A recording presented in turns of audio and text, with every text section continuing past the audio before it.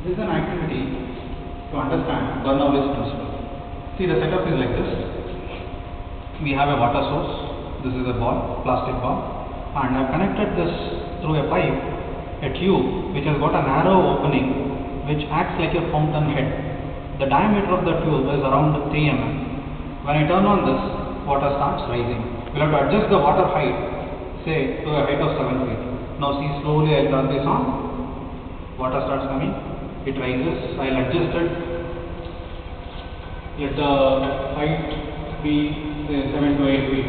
So it's rising. Now I'll just place this ball. See what happens. See this? See, the water beam is supporting the ball. Ball is rotating.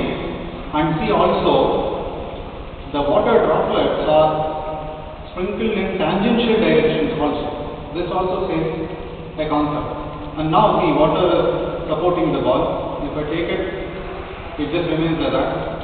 I'll again place it.